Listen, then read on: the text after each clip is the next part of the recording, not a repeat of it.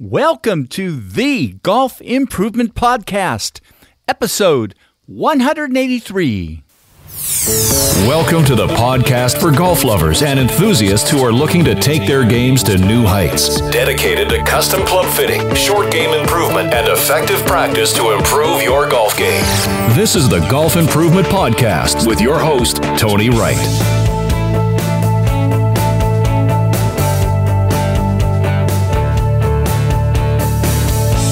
Hello, this is Tony Wright from Game Improvement Golf in Oak Ridge, Tennessee with the Golf Improvement Podcast, dedicated to sharing useful information on professional club fitting, short game improvement, and effective practice techniques. I create exceptional golf clubs. You shoot lower scores.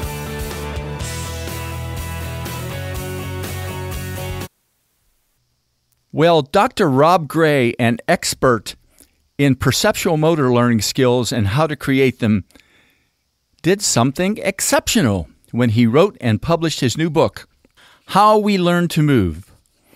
He shared some of the fascinating information from his new book in his interview with me. The subtitle of the book is A Revolution in the Way We Coach and Practice Skills. I'm convinced that this is true, and you'll learn some of the reasons why it's true when you listen to this interview with Dr. Rob Gray. Taking your game to new heights. www.gameimprovementgolf.com.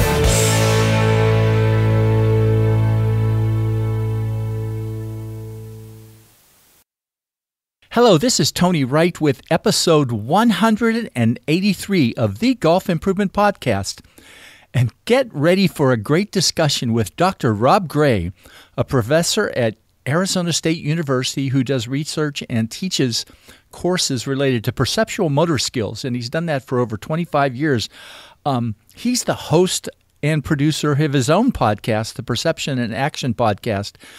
But today we'll talk about his new book, How We Learn to Move, and the cue line of this at the end is a revolution in the way we coach and practice sports skills. And boy, when I read it, I saw things in there that I knew a little bit about, but you've really put it in one place. So Rob, thanks for writing this book. And I think that people listening today are gonna learn some things that they just didn't realize. So welcome.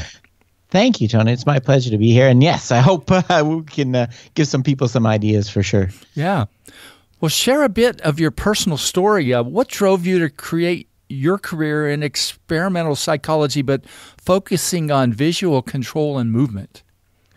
Yeah, so I'm from Canada originally, and I went to when I went to university. So as an athlete, I played ice hockey and soccer mostly, as I did at the time in Canada. And I had kind of always an interest in sports, understanding sports. My own personal experience was I wasn't the fastest or the tallest or the strongest, but what kind of got me through and let me get to a reasonably high level was that I seemed to be kind of a step ahead of other people at some times. So I wanted to kind of understand that. And so I went to university and I kind of got interested in psychology in an indirect way. I had a really great professor when I took intro psych that studied vision in birds and owls and things. Yeah. So it was it got me really fascinated about that. So yeah, I went on to kind of do my PhD on vision, how we kind of judge motion perception and things like that. And I kind of early in my career, I realized to get funding and things, I would need to kind of expand beyond sports. So I really considered myself like a performance psychology. So I did a lot of research on driving safety. I work with the Air Force a bit with pilots, and more as I've gotten through my career, I've able to come back to my really interest in sports. And so I've gotten more into trying to understand skill acquisition and motor learning, how we get good at things. And I also say I've been doing some work on why we go bad, right? Things like pressure. Yeah.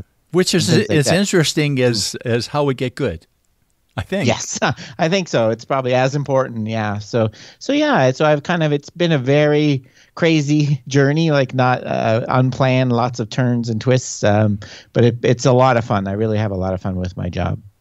Now, you started your podcast back in 2015. You've got like 330, 40, 50 episodes. But, I mean, was the podcast the genesis of writing the book? Or, somewhere in that time frame you thought, maybe I really put all this together? Or, how did the book come about in terms of what got you really juiced to start writing it?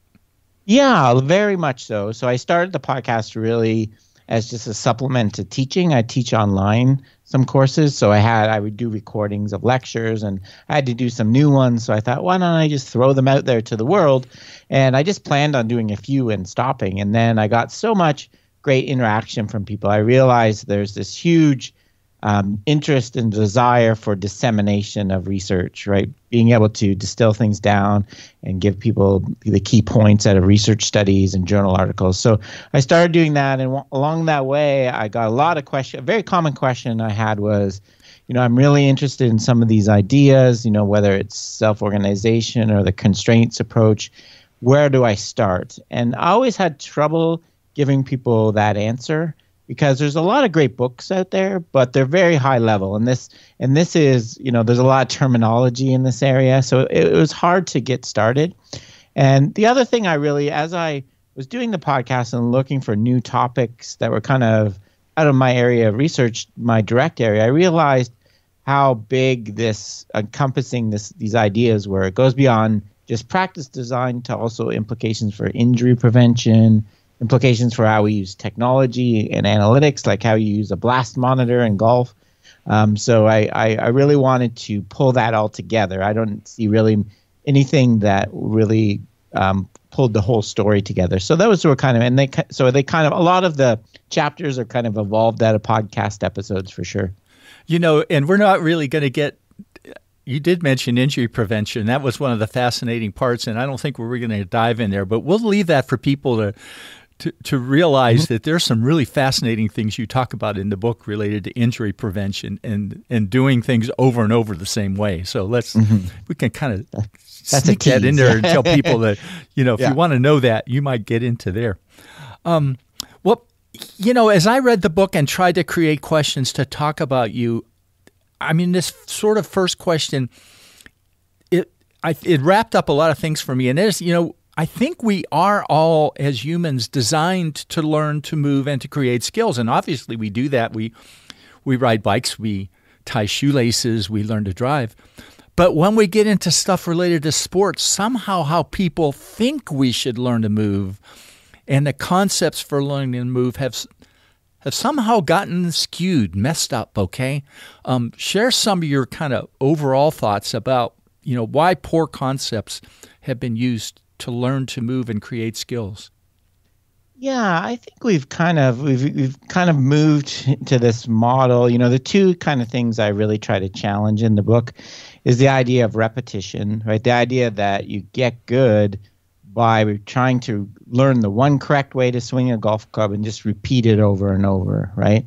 And getting to the idea that comes from this researcher I talk a lot about in the book, Nikolai Bernstein, that actually to be good, you can't repeat the same movement because the conditions are always changing. You need to be able to adapt your movement to different conditions, and we don't really give people a much chance to do that the way we practice. And the other one is this idea of automaticity, that I have to learn the skill and lock it away, right? And it becomes automatic. Like I'm a soldier, we drill it into you so that it comes out without you really thinking about it. So I kind of trying to challenge those ideas. And one of the things I always like to point to is learning to run. Like when people learn to run, did parents set cones out on the driveway so they could run around? Did they get a lot of instructions about what your knee should be doing when your foot is on the ground, right? No, we just kind of learned it. Like we figured it out on our own bike, and we learned how to change our running stride to run downhill without falling down, right? So we seem to have developed this kind of robotic, repetitive way of learning that I don't think fits well with what we're designed to do as human beings. Yeah, and it's funny because I'm sitting in my basement, and I have some new little things that I'm trying to learn related to some of my golf swing stuff. And every time I'm doing that now, I'm thinking about things I read in the book and thinking about, for example, I'm kind of a big fan of something I've always called Goldilocks type drills. Okay. Like in putting, hit it a little further than the hole, hit it a little shorter, hit it a little the same distance, and the same thing with other kind of ways that are very, not exactly variable, but do different things to try to learn the feel of doing it the way you wanted to do it when you're in competition. Okay. For sure. And that just makes a lot of sense to me. Yeah, no, I think it does. I think that fits well with the one of the basic messages of the variability of practice. Yeah, you learning to do the wrong thing, it paradoxically will help you learn to do the right thing, right? Learning to put the ball way too short or way too long requires you to learn the relationship between how your body moves and this outcome, which I think will allow you to learn just how you swing when you're on a downslope, right? It's the same. Yeah. It's a movement problem. You're creating your own movement problems in practice and figuring out how to solve them. And I think that's a much better way to practice than trying to produce the exact same outcome over and over. Yeah. Now, early in the book, you mentioned, and coming back to repetition a little bit, repetition is not only not the key to becoming skillful, but it's impossible. Okay. And people don't realize that we never make the same movements, and you talk about skillful behavior as adaptive, responsive, and intelligent, not rote, repetitive, and automatic. So share a little bit more there and maybe dive a little more into skills and habits, which you talked a little bit about a few minutes ago, but maybe go a little more into that. Yeah, that comes from Bernstein again. The basic idea that we can't repeat a movement because the conditions are always changing, both externally, the environment around us, and internally, the level of fatigue, the background level of noise in our nervous system, and I tried to highlight things like your heart rate. Surprisingly to most people, your heart does not beat at the same timing like a metronome. It's actually highly variable from the timing of your heartbeat. Yeah. If it is regular, that's a sign of serious health condition that you need to go see a doctor about. So what we call heart rate variability is an important function. So, yeah, so that's kind of the basic idea, is that these always changing, the word we use is constraints, mean that you can never move in the exact same way each time. Yeah, the slightly different movements are required to produce the same thing. And so that's the idea of being skillful and adaptive, being able to make these adjustments rather than having these, all in the moment adjust to the environmental conditions, the changing constraints, rather than having these stored plans for swinging, right? Okay, here's how I hit on a downhill lie. Here's how I hit on an uphill lie. Right. Having these kind of habits built up, being more so you can adjust to different lies, right? At different degrees of downhill lie and so on, to be adaptable. So that's kind of the idea of having this, learning this relationship between your movement and the environment. Really, the connection between you and your environment is really something to try to stress. Yeah, and you talked about constraints there, and that was a big theme in the book too. And there were two particular chapters that kind of dive into a little bit. You talk about freedom through constraints, which, whoever says that, right? It's not a phrase you would hear, but talk about why that was really important to you in terms of bringing that out. Yeah, the constraints word is one that gives people a lot of confusion because it sounds bad, right? I'm constraining you. But the idea is, so if we start with the idea that there's not one correct technique, so there's not one correct golf swing, then we created a different problem now, the problem of choice, basically.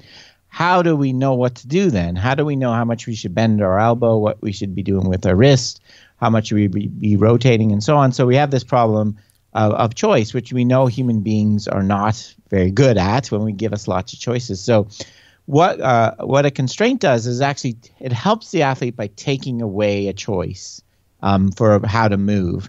And there's research showing we do this ourselves when we're first learning a skill, right? We do what's called freezing degrees of freedom. So we make the choice of how to move easier by taking some joints out of the equation, right? So we lock our arms and lock our knees. And the classic example, if you watch someone dance or downhill ski for the first time, you get this very awkward movement, right, where everything's moving together and it's not very rhythmic or very creative, because we're just trying to get moving, right? So we kind of constrain ourselves. And so you can do it to ourselves, and also coaches can do this to try to, get people on the field, get people going and get people playing, right?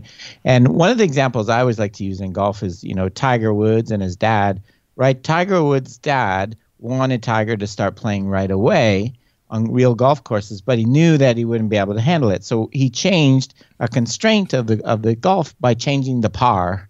Right, he made something called Tiger Par, where he added this par 5 is a par 7 for you, right? So he changed the constraints to kind of, give him more, get him on the field, allow him to do things. So that's kind of the basic idea. It's kind of taking something away, it's allowing you to get some proficiency and explore different solutions. Excuse me, I got a little bit of a tickle today. It's unusual. Oh, no problem. In some of the world that I live in terms of, for example, putting coaching, now, though, sometimes, there's a difference, I think, between the right use of training aids, for example, and their importance as constraints, right? Because you can get so constrained that you're trying to lock in the exact motion, right? Mm-hmm. Yeah. And that's where it gets a little tricky, and maybe not tricky, but being careful about how you do that. And you might practice, for example, different motions, right? Like if you're putting, practice an out to in stroke or an inside to outside stroke, and get the different feels of that to try to get something that's more natural for you, right? Does that make sense to you? Rather than saying just this perfect arc. Okay. Yes. Yeah, and I highlight that, the most extreme example of that I highlighted in the book, the robot. Oh, yeah, that's right. For golf, Robo Golf, I think it's called. So there's this device that it's a robot arm holding a golf club, and it will actually move the club through kind of the ideal path. You can set it to any golfer you want, I think. And what you find is that doesn't really help people going through using some device to make you, like you said, figure one solution. What helps people is using those devices, like you said, get people to explore and try different things and learn about the relationship, we call it the solution space, the relationship between your body movement and the outcome. How do I hit an inside out putting stroke and make it, or how do I purposely hit a little fade or a slice, or hook? Those things kind of help you learn about your movement and how to problem solve, like I said earlier. Yeah.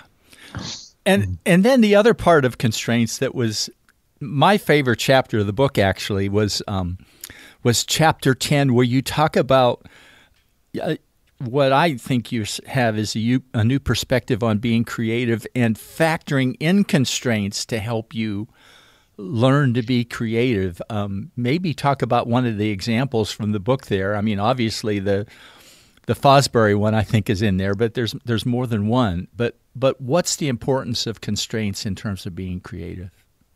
Yeah, so the kind of the idea there is to change the idea that creativity is like a internal mental process. Like the athlete sits down on the bench and thinks up something creative to do, to the idea. So, the kind of thing was sometimes in presentations, the traditional model of creativity is probably Rodin's The Thinker, right? Someone sitting there with their versus, I think the new view is explorer, right? Creativity comes from adding constraints that encourage athletes to explore their environment. So there's a bunch of nice work on soccer, for example, where you compare kind of traditional coaching where you're giving people the instructions to learn how to pass and shoot, and then you watch them how they play afterwards, versus constraints that approach using things like reducing the number of players, reducing the size of the field. So you're not telling people what to do.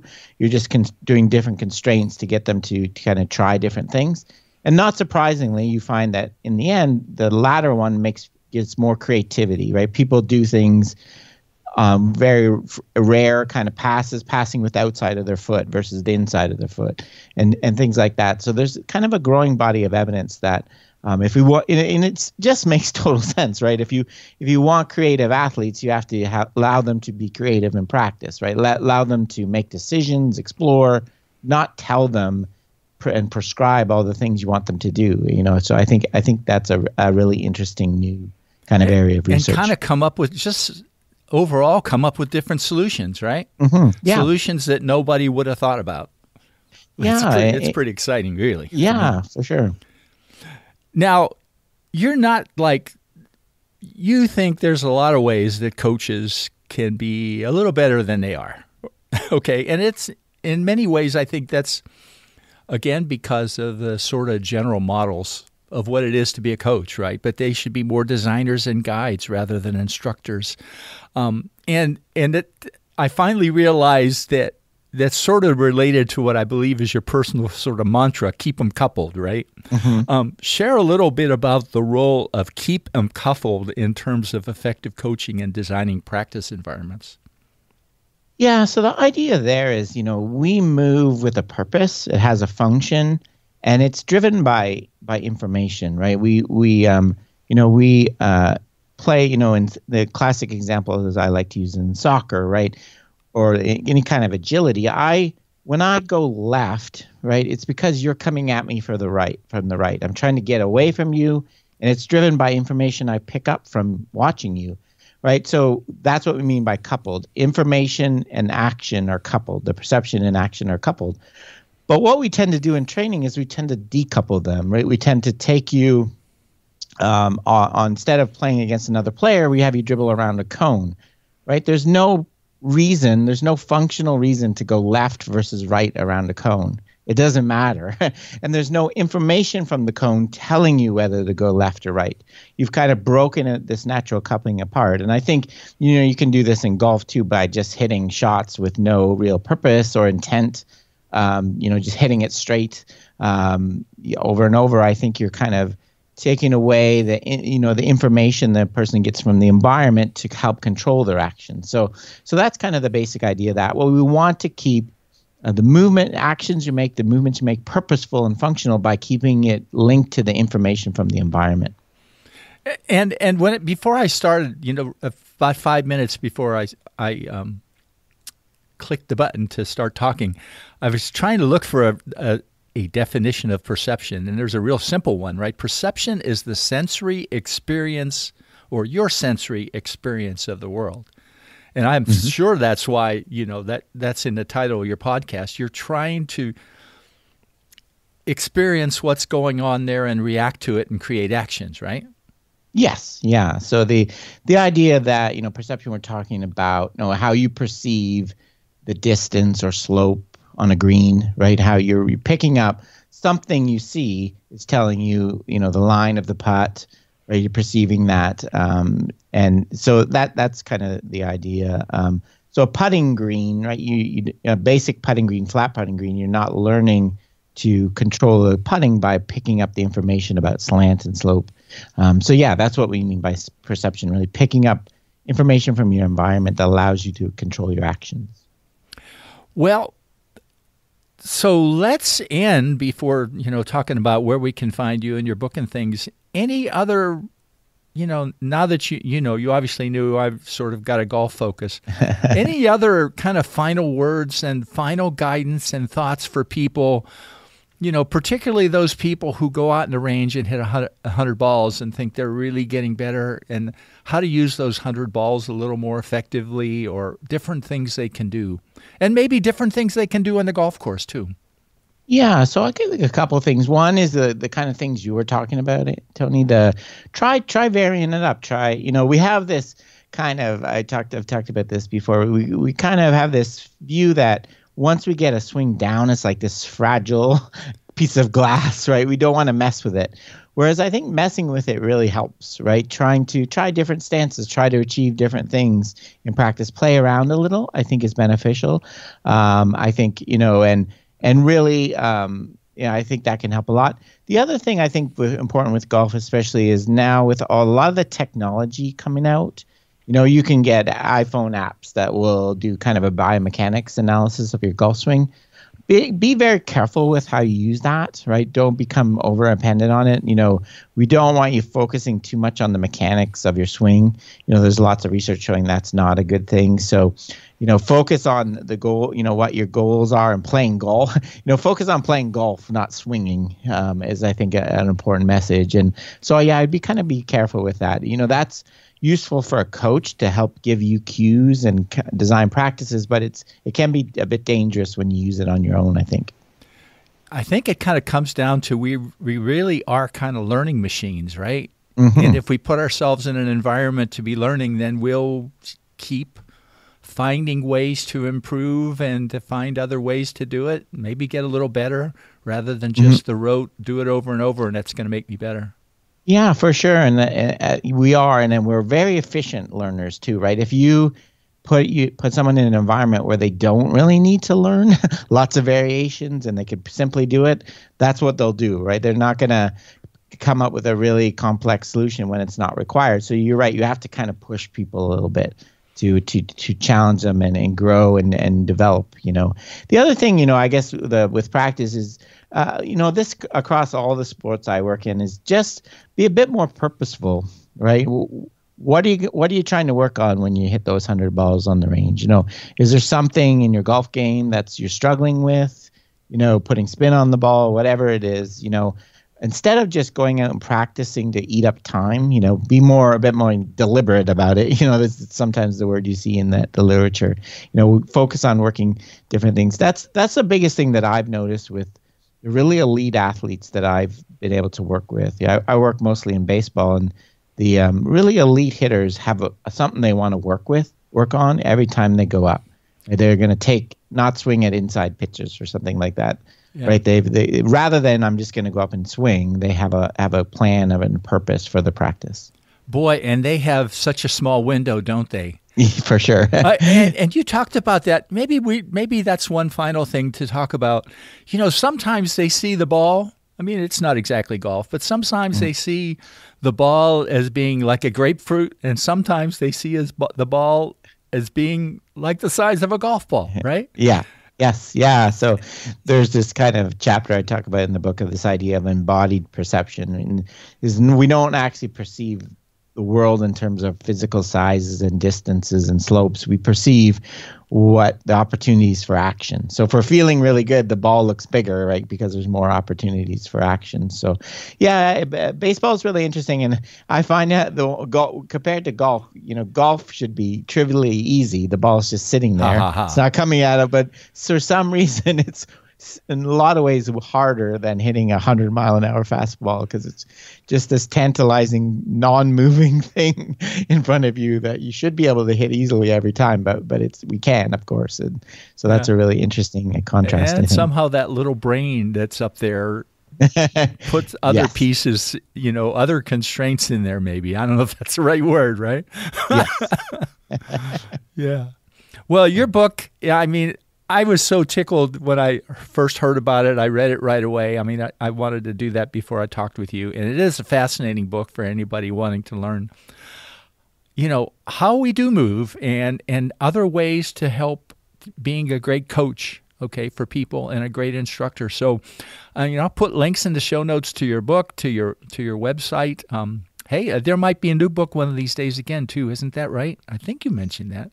Yeah. I have a baseball one I'm working on right now, but I have another one, a follow up to this one, definitely coming. It'll be a focus a bit more on kind of elite, not just kind of how you start and learn to move. It's how you come, a bit get to the next level. I think I would say.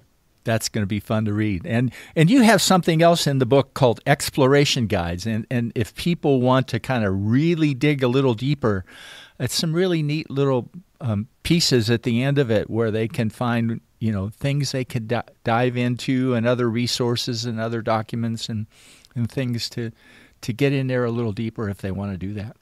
Yeah, for sure. The exploration is a dominant kind of theme throughout the book, getting people both as an athlete and learning, So as I said, there's lots of great material already out there. So hopefully this is kind of a springboard to people looking more at those things.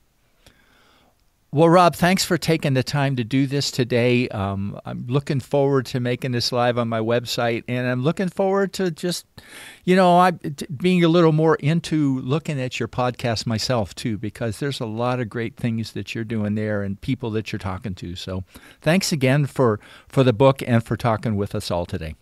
My pleasure. Thank you for having me on. The Golf Improvement Podcast is sponsored by Tony Wright and Game Improvement Golf. Tony creates exceptional golf clubs. You shoot lower scores. Rob, thanks for the work that you do and for sharing so much great information from your new book. It was actually difficult to narrow down the scope of this interview with Rob to a few items. There is so much more we could have talked about that you would have learned from. But I guess I'll mention one thing. Early on, we talked about the fact that no one makes exactly the same swing twice. So trying to be perfect is not what you're looking to do. It's actually working to develop skills.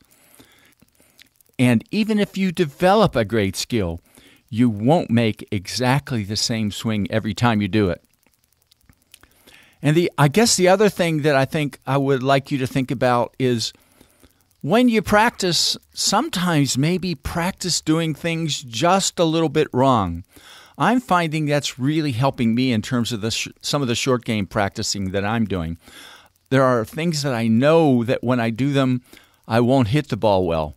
And I practice trying to experience the feel of those things. So something to consider. This is definitely a book worth reading, especially if you have a passion for understanding skills creation and how to teach and coach them. There are links in the show notes to Rob's website where he posts his always interesting Perception and Action podcast episodes, and to where you can buy How We Learn to Move on Amazon.com. My shout out today is, well, it's just good to be getting to do this episode. About 2 weeks ago, I had a really bad reaction to a medication I was taking, and I'm just getting back to good health. It's no fun to have rashes over much of your body and not know when they'll go away. But this was all kind of a wake-up call for me, or at least I hope it is. I've decided to start a fitness program, and what I'm doing is using the fitness program, one of the ones that Jeff Palazzaro has developed, the Activate program. So as you're listening to this, I'm starting into week 1 of that effort. And it's something I really have to do. But if you want to ask me from time to time, how's it going? Please do that. I need people to hold me to task. And I need to hold myself accountable for doing this too. It's important. Well, that's it for today.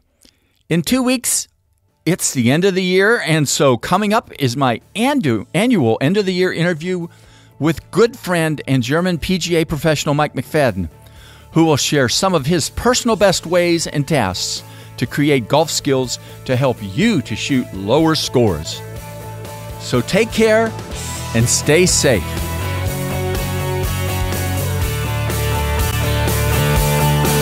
Game Improvement Golf, your source of information and inspiration to become an exceptional golfer now. www.gameimprovementgolf.com